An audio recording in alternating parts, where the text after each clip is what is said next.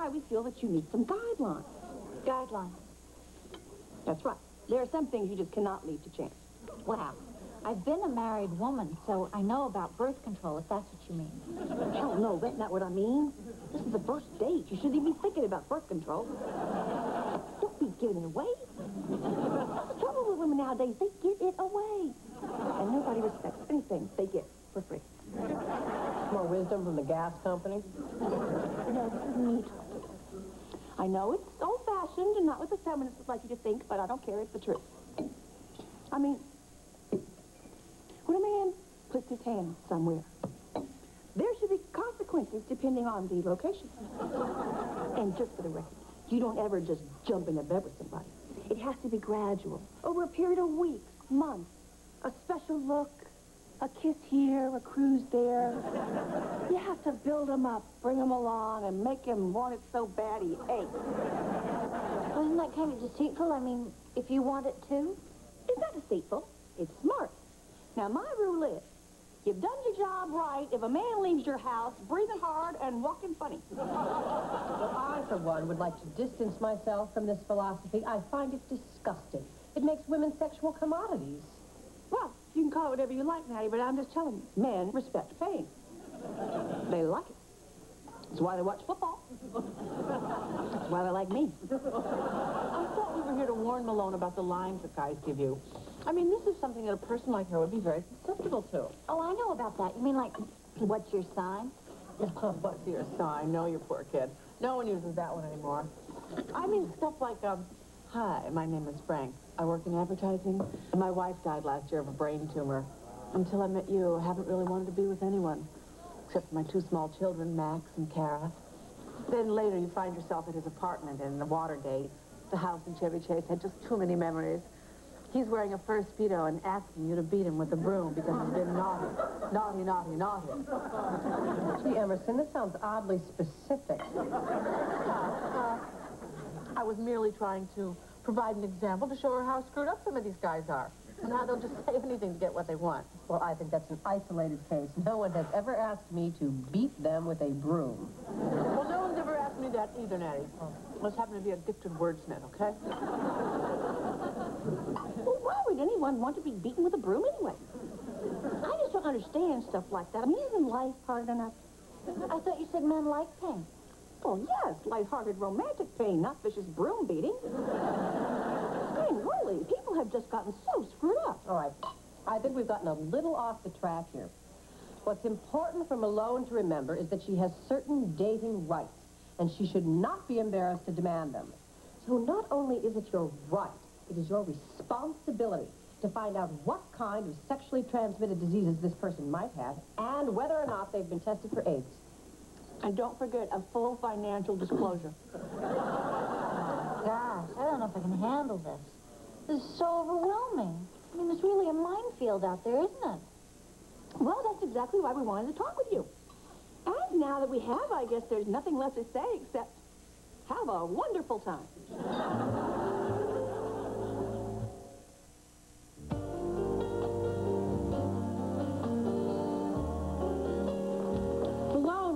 I've got a ton of typing for you to do.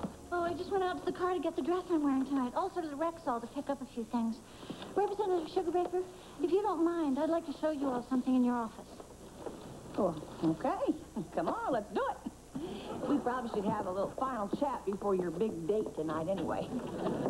Now, my mother always used to give me cat fare to keep in my shoe. That's a good idea. Anyway, I want you to know I thought about what all of you said. And I know you meant well, but since talking to you, I've just become an even bigger wreck. You see, I'm the type of person, if I take too long to do things, I just lose my nerve, which is why I don't snow ski, have big breasts, or cable. Anyway, I just decided if I really like Brad tonight, and of course he doesn't have AIDS or a sexually transmitted disease, I'm just going to go ahead and get it over with. You know, jump in feet first. That's what Jerry did. That's what I'm going to do, too. So what's in the bag? Condoms. I just don't know which one to pick, and that's why I need your help. I don't want to make a mistake. You know, I saw this on Murphy Brown. She did the exact same thing. I know. That's where I got the idea. Road Warrior. Glows in the dark. Good grief, Malone. You must spend a whole day's pay on this stuff. Hey, I don't care. I can't just sit around moping over Jerry anymore. If this gets me back on the market, it's money well spent. Would you look at some of these names? Champion, Big Ben, Excalibur. They sound like men's cologne. I can just see them advertised on TV now. Impressive by Calvin Klein. Glows in the dark, huh? Road Warrior sounds pretty interesting. Not that I approve of sex on the first date.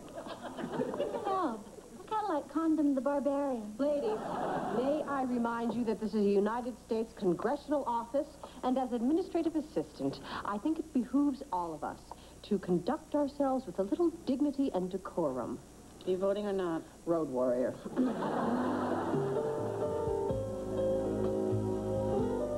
Sounds like a line, but it's kind of unusual for me just to meet somebody in a hallway and then call them up and ask them out. Well, it's kind of unusual for me to accept. I mean, me being married so long. I'm sorry. I've mentioned being married before, haven't I? Once or twice.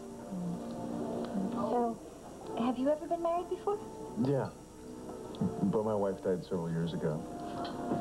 And until I saw you, I just hadn't wanted to be with anybody. Is something wrong? No, it's just that my friend said you'd say that. Oh. Does she know me? Evidently, she knows all you guys whose wives have died. So, tell me a little about you. Oh, there's nothing to tell, really. I'm, skinny. I'm helpful. I'm pale. That's what my son thinks of me. Of course, there's a side of me that nobody knows. Not even my soon-to-be ex-husband. And it's a side of me that just may come out tonight. You know, I have to tell you, there's something about you that really intrigues me. I mean, obviously you're beautiful, but there's also a sweetness you just don't find anymore.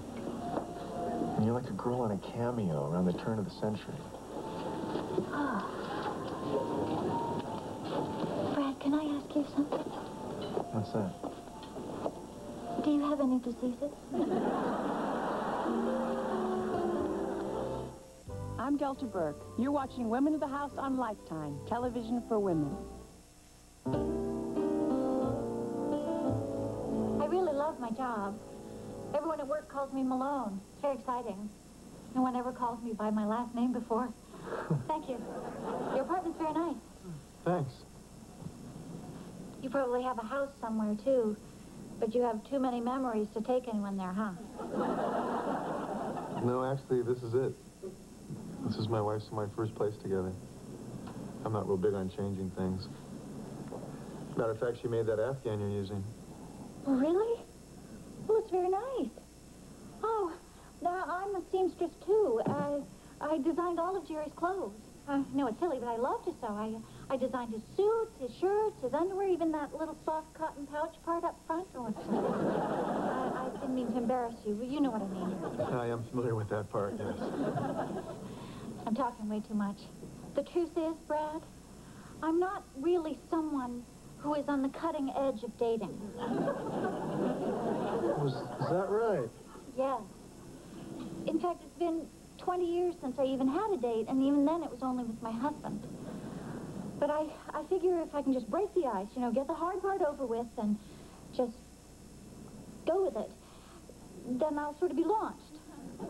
And maybe you could be the one to launch me. I'm very flattered. Oh, no, it's nothing to be flattered about. I mean, I have no idea if your wife is really dead or if you're going to want me to beat you with the broom later on or what. I mean, for all I know, we could end up in court.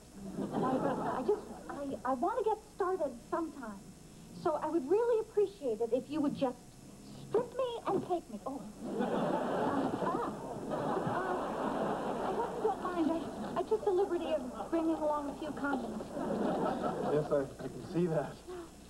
I don't want to alarm you, but I'm not sure I'm that good. Oh, that's all right. Jerry wasn't either, but he made up for it by being fast.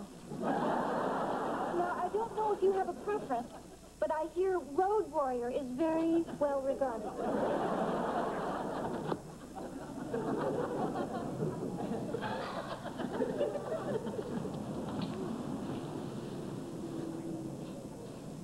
What did you say your friends called you again? Malone. Is that what you want me to call you? No, I'd actually prefer you to call me Jennifer. You know what I'd really like to do, Jennifer? Is kiss you. Wouldn't that be all right? Well, I'd feel kind of silly saying no after I already said you could strip me.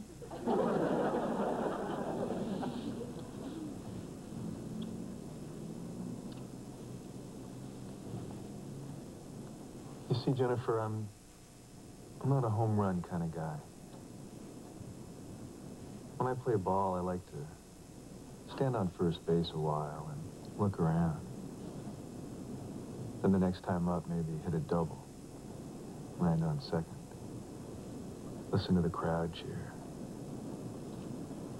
Eventually I get to third, where I tip my hat. Then finally home plate.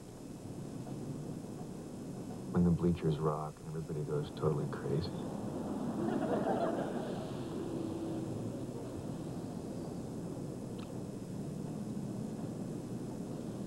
And that could be a game, or it could be a whole season. Kind of partial to seasons myself. Gosh, I didn't want to get emotionally involved. You're good. You're very good. So tonight, let's just concentrate on everything from the neck up, okay? I gotta tell you, if this is a line, you shouldn't change a word of it. And then Saturday, after we've had dinner and we've gotten to know each other even better, we'll do shoulders. Shoulders? That's right. Beautiful, naked shoulders. Is this the way men talk now? Because if it is, I don't know what women are complaining about. I like this. I like men. And we like you. Oh, I feel so slimy. I came here to take advantage of you, and you have been nothing but sweet and kind. Well, if it makes you feel any better, I'm having some very lascivious thoughts myself right now. Oh, no. I'm the heel here, not you. Now, I want you to tease me all you want, and then just throw me out. Really. I won't be happy unless I leave here breathing hard and walking funny.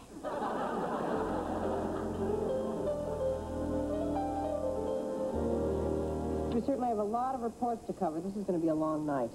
It's Sapphire's night off, so I made us some tea. Hope I didn't overboil the water. Great. Use a little break. Even I have my limits on how long I can read the unabridged index of Alaskan fisheries. Gee, I wonder what Malone's doing right now. Probably looking at her shoe for that extra cab fare I gave her. Poor kid. I know it sounds silly, but I almost feel guilty for not going with her.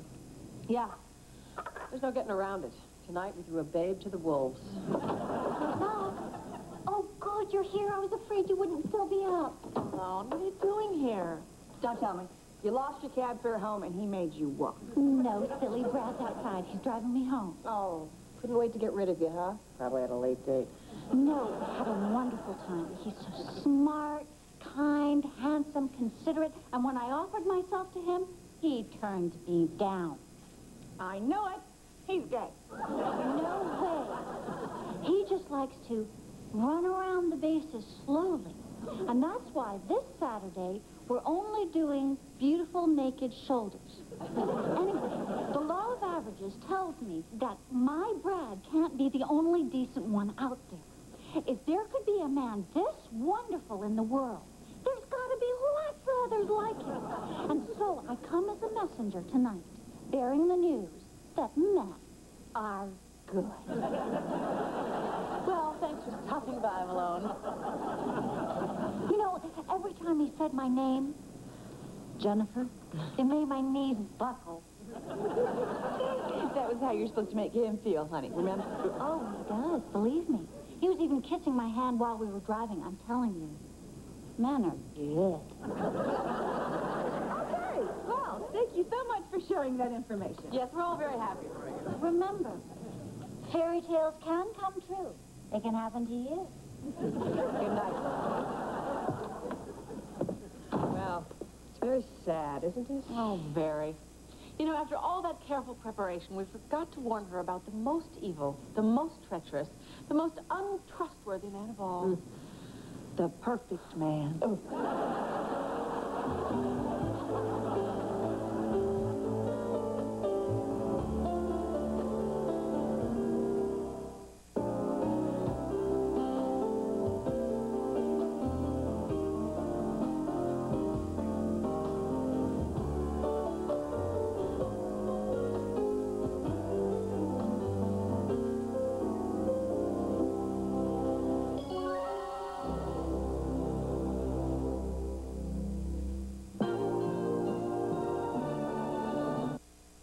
I'm Delta Burke. Stay tuned for more Women of the House coming up next on Lifetime.